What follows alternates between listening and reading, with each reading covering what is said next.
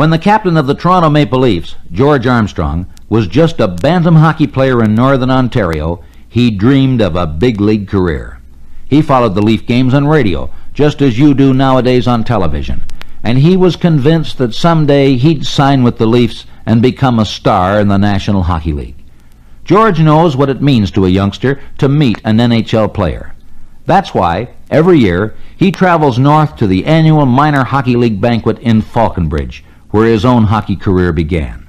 It gives him the chance to encourage young players like yourself and give them the benefits of his years of experience in Canada's national game. Life as a player in the National Hockey League is great. It has given me many things, such as fame, personal satisfaction, and many of the material things that I wanted in life. To become a big leaguer, you must be prepared to do many things. You must be prepared to give up a lot of things which you would like to do, and you must be prepared to work hard at becoming a hockey player. You have to have desire, and you have to practice as hard as you can as well. By practice, I mean every chance you get to skate, you must work at it, and you must skate as long and as hard as you can. You have to practice shooting as much as you can also. You have to practice shooting with your wrists, and you have to practice accuracy. A hockey player makes the National Hockey League has not made it easily. He has given up many things, and he has worked hard at it. When George speaks to these wide-eyed youngsters in his hometown, he thinks back to the day when he was their age, and he had a chance to meet Sil Apps, the former Toronto Maple Leaf captain. Now George is the Leaf captain, and Punch Imlach claims he's the best team captain in the National Hockey League. There are many intangibles that go to make up George's tremendous value to the Leafs.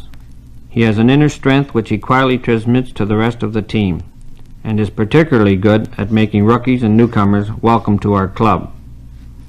A good captain's main job takes place off the ice, and that's where Armstrong shines. As team captain, George Armstrong feels obligated to set an example to the other players in the club.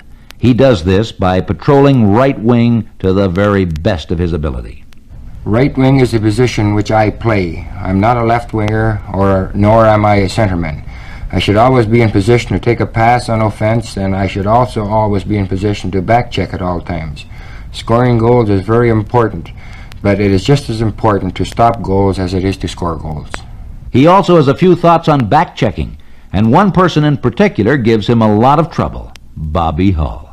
He is the toughest man in the league to check as far as I am concerned, because he plays the left wing. I try to stay about 4 or 5 feet away from him and not get too close to him, because he's very strong and he can push you off and beat you that way. I try to stay a half a step ahead of him at all times, because if I get even with him with his great speed, he can pull even with you very quickly and be past you before you know it. Naturally, I'm not always successful, but him being such a great goal scorer, if you stop him the majority of the time, you feel that you've done a pretty good job. Many forwards fail to click in the National Hockey League because they neglect their back checking. Not George Armstrong. Punch Imlach says he's one of the best checkers in the club. Every National Hockey League forward thinks mostly about scoring goals, but the real good ones know that you have to be able to check to stay in the National Hockey League.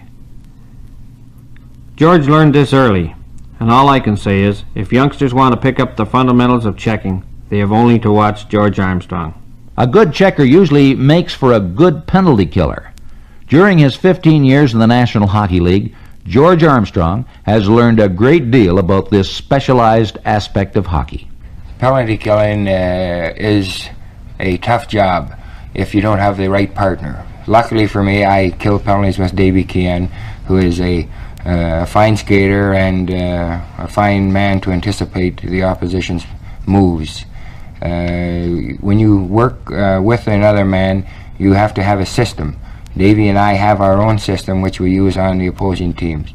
Davy is the faster skater of the two, so I let him go in early 90% of the time, and he tries to force the man behind the net or wherever they may be to make the play to one particular side.